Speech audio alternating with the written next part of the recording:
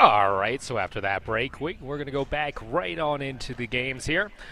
On the blue side, on left, we have CEL. And on the right side, on red, we have Slapchopachino. After countless requests to get their full name added into the screen, the abbreviation is still Slap. So, can't do a whole lot there. Anyway, getting into the biggest bans here right now, we do have an Ivern ban go right away for CEL again. Ivern, very much in meta, pretty overloaded champion in my opinion. Has barriers, has shields, also has the CC to follow up, and a really, really good pet actually in the form of Daisy. Already getting taken away as well.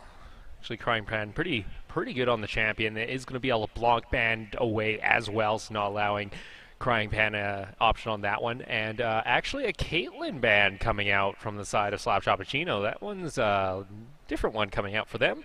As Trickshots has played that, I believe, 2 games in a row, so he's been pretty good on the champ.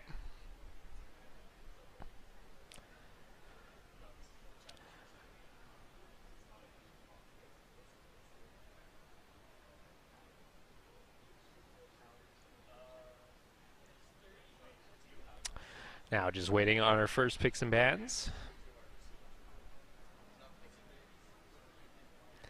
Again, CEL looking for their first win here in the round robin. Currently 0-2. And looking to try and tie up with Slapchopachino, but I believe they would win the tiebreaker because they win the game. So this one's actually pretty important for both teams. As Mundo going to go ahead and get locked in there for the top lane. Slayer on the champion. It could possibly be a support Mundo or a jungle, so I won't judge right away.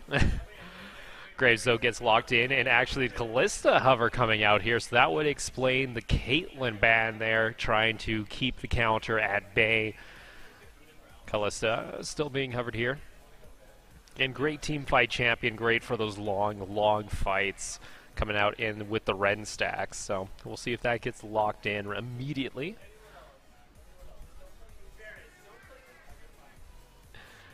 Can hear the team comps right now, and that's actually just going to be a Morgana hover now, likely to be locked in. Was played the last 2 times by Suzuka, so would not be a surprise that one gets locked in.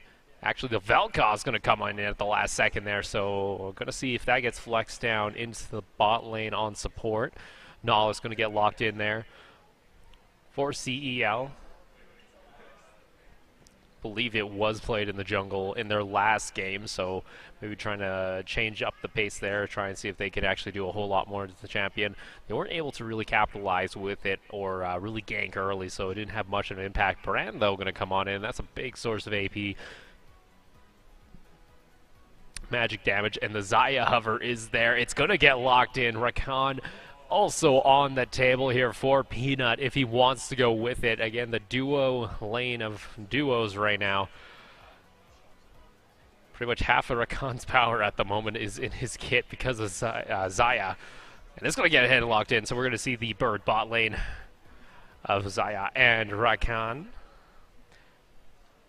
Going to be interested to see what kind of follow-up we have for their possible mid laner. Again, it could be a mid lane Vel'Koz, but Ashe is going to get locked in as well as that Thresh to round out the team comp here of CEL.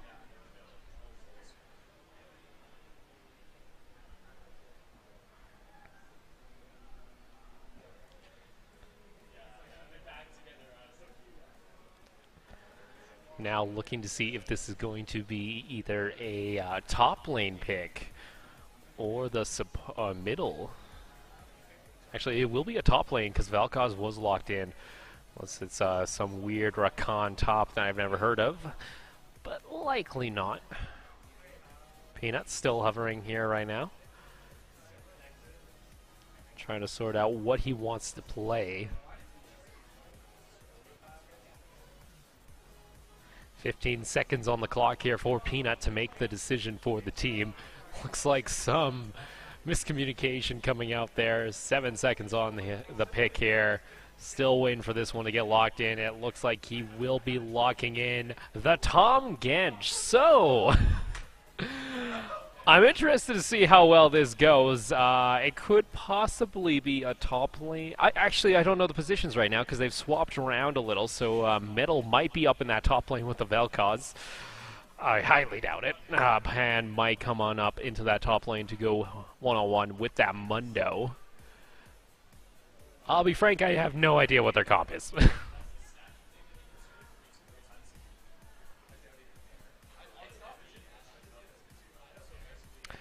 Has Peanut on that Rakan. Holding on to his summoner spells at the moment.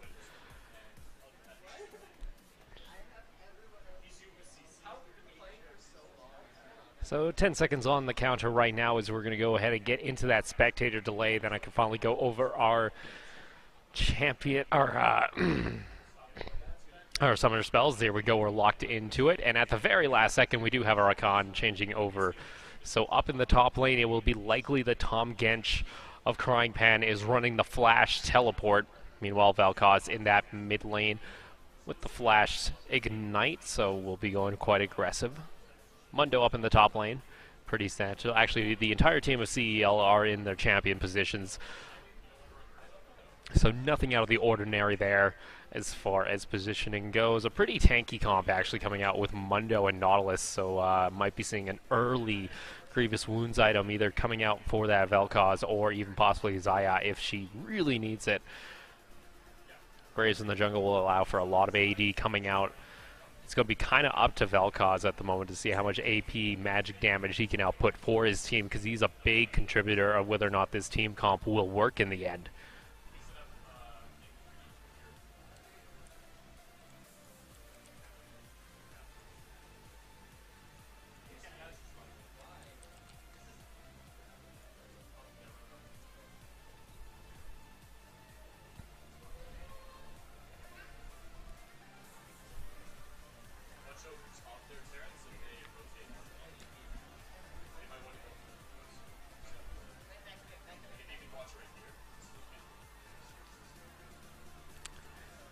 As we're seeing, we got about a minute 30 left on that spectator delay before we actually get into the games.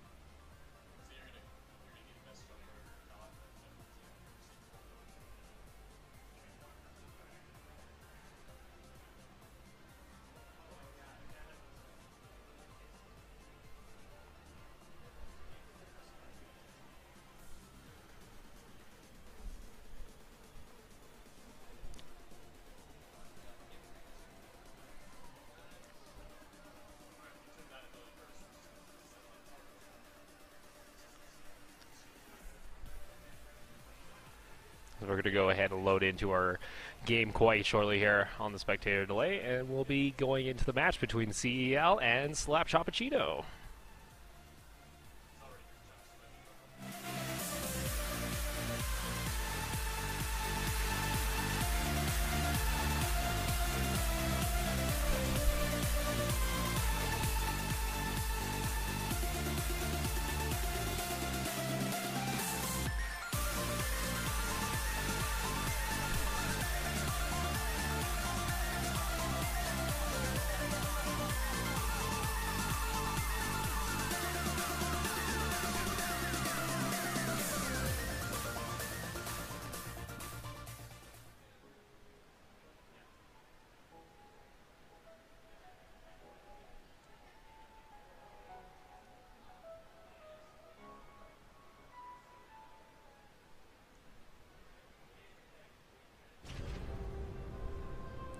So we're going to go ahead and get into our match here between CEL and Slapchopachino. Slapchopachino up on that red side. Welcome to Summoner's Gonna go ahead and fix our scoreboard just a little bit there. Tom Genj up in that top lane. This Peanut Big Top is gonna go ahead and find Bran there. Gets a little nice trade, gets the tail whip out. Ward is going to go ahead and get down there, so maybe trying to spot out any late possible invades. Crying Pan is spotted up in that top lane, though, by Mundo. Do you want to smell it?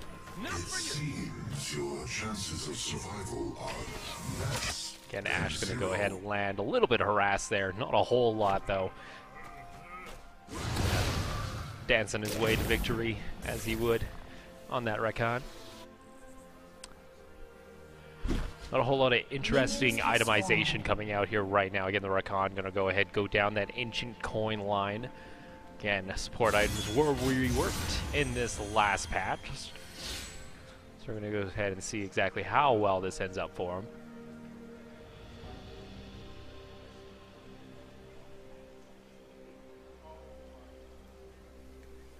It looks like both junglers going to go ahead and start on the bot side jungle, so Overlord going to go ahead on to that blue buff there. Not starting Raptors. We've seen a lot of Graves recently starting the Raptor camp. Try and get that early level 2 and then pressure in, especially with, say, a Vel'Koz that could have started W there to help with the clear, but favored not to. Would lose a little bit of lane presence and trick shots. And Peanut in this bot lane on the Rakan Xayah duo, so it's interesting how well they go. Getting some nice hits into there. Again, haven't seen a whole lot of Xayah recently, or in general at the moment. She's been kind of a niche champion for a lot of players.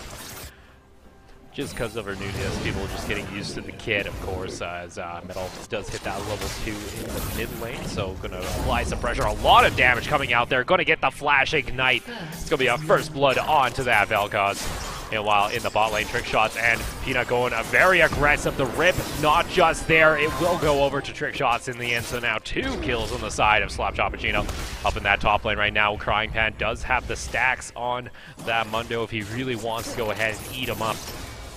But again, great little start here coming out for both the mid lane as well as the bot lane here for Slapchopachino.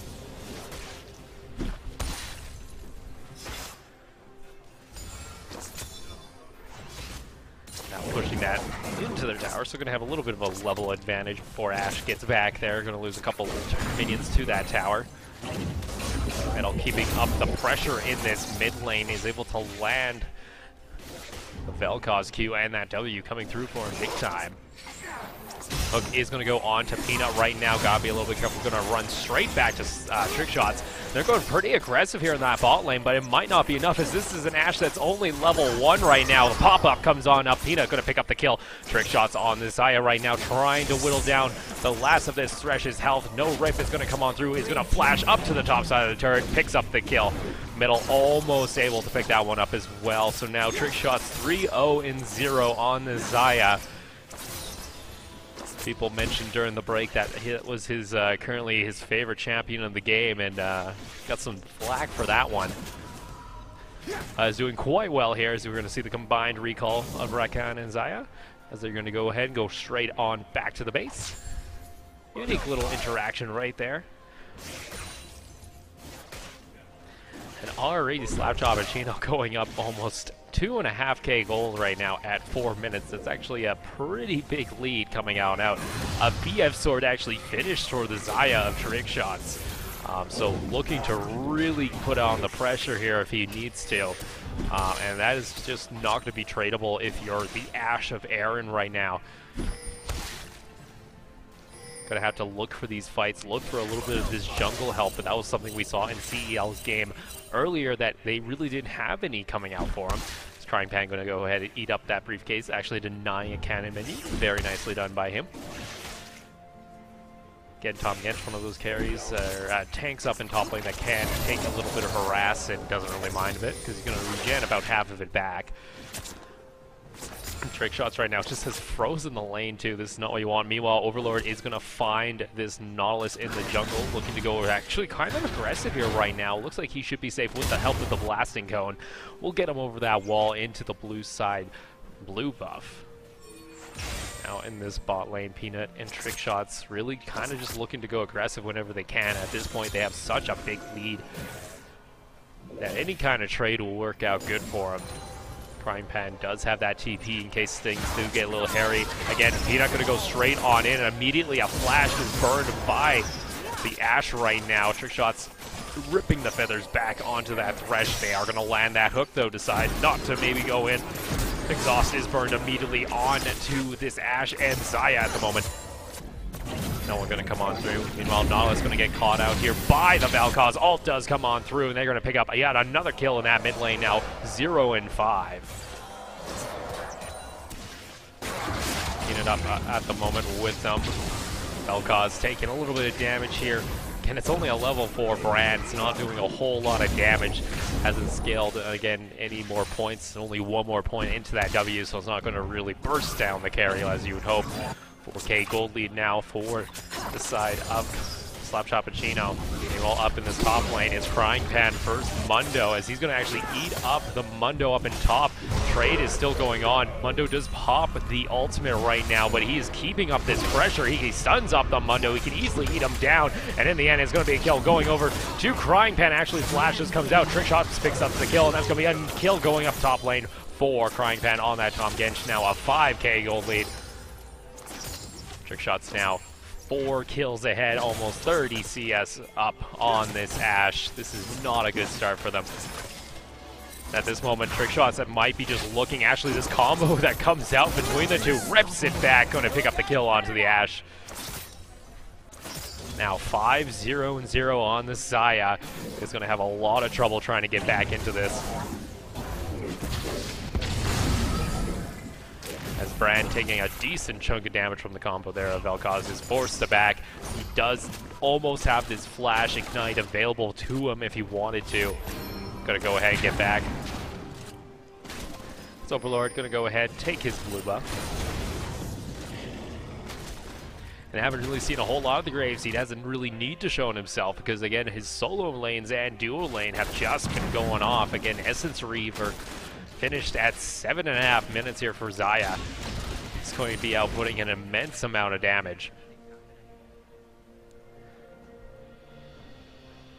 Again, Xayah's kit does scale actually very nicely with that crit chance. Some extra damage comes in through the Feather Rip. I'm not exactly sure the exact name of it. That's actually in the jungle right now. Nautilus has to pop the shield, almost going down there to Raptors. Again, the chickens can be quite fearsome. You have to be a little bit careful. This is level 6 though of the bot lane. That damage that comes out on to this Ashe. Again, gets half health by a simple Feather Rip combo from Xayah. And trying to go a little aggressive here. Might bite off more than he can chew as he gets ulted down. Meanwhile, Tahm Kench is here for the party in bot lane. Ashe going underneath the tower is not going to matter as Trick Shots picks up the first kill. Again, has tower aggro. He might go down here in the end. He does not have it. He is going to actually Feather Storm to avoid the final turret shot. Very nicely done. Didn't even have to use that during the dive. And that's the first turret going over for Slapchopachino. Now a very big, demanding 8K gold lead here at 9 minutes. Just kind of outclassing CEL in every lane at the moment.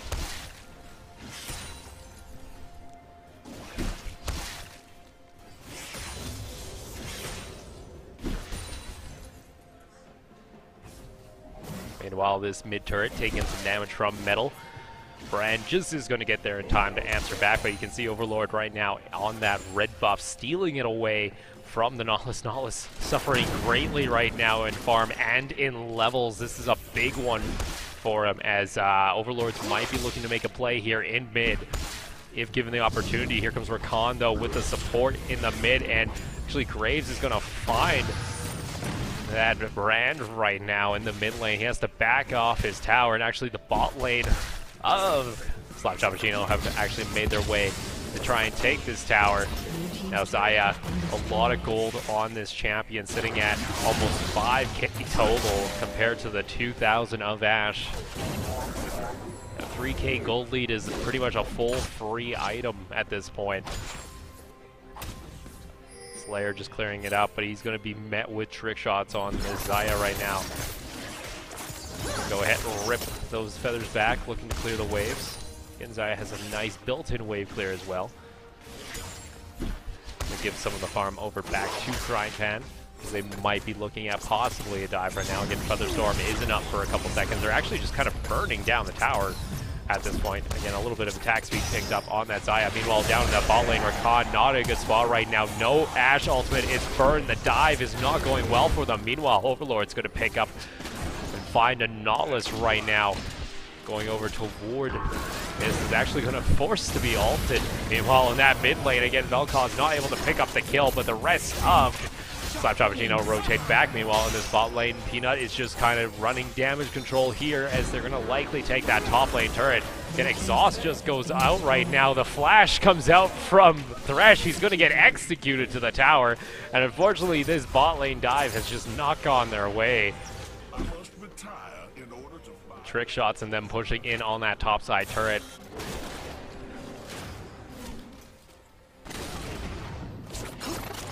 Little known fact, if you actually remake a game at this point, Slapchopachino would actually just automatically get the win in LCS, being up 10, actually 11k almost in gold at 11 minutes.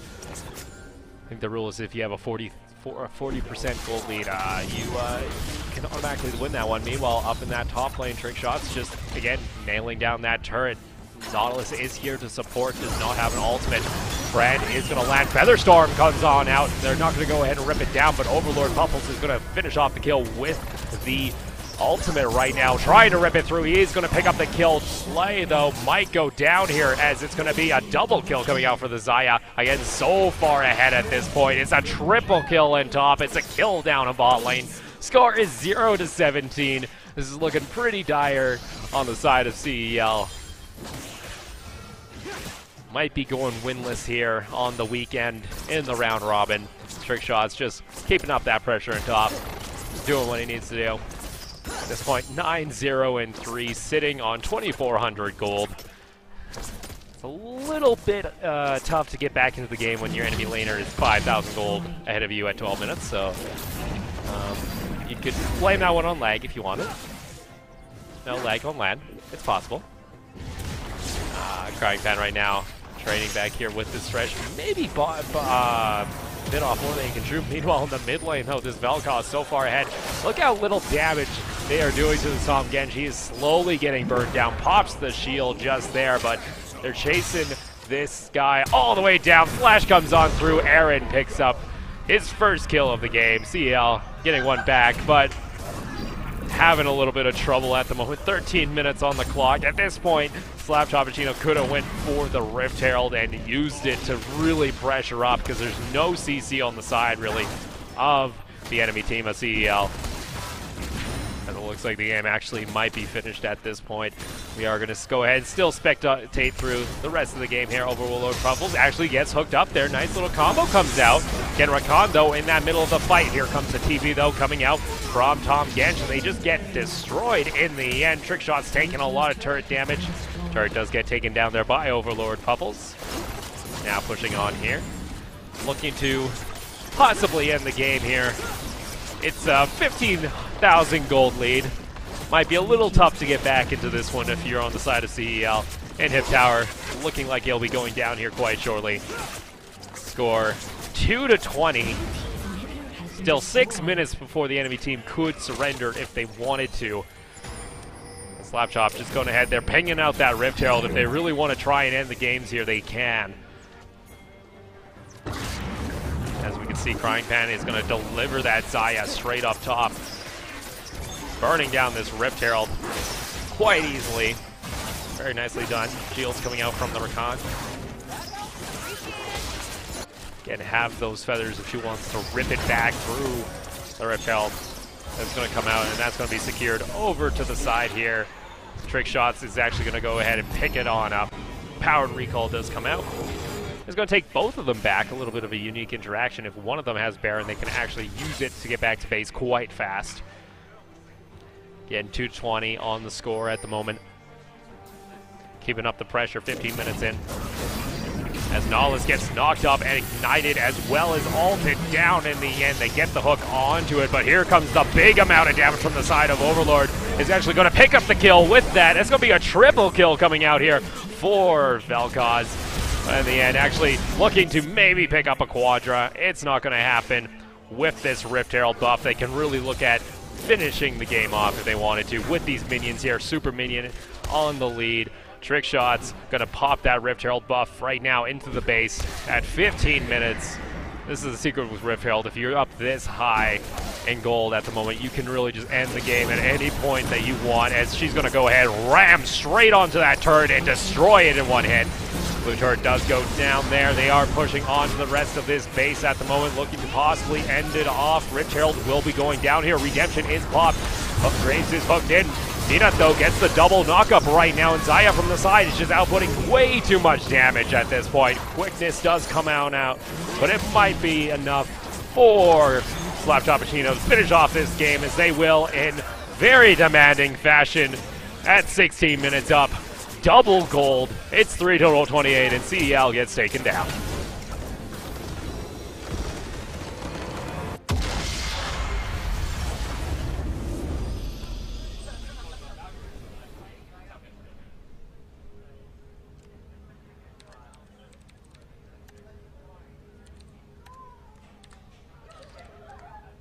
And with that, we're going to go ahead and go back to a quick break. Once we sort out the teams, we'll get them loaded back onto the Rift quite shortly.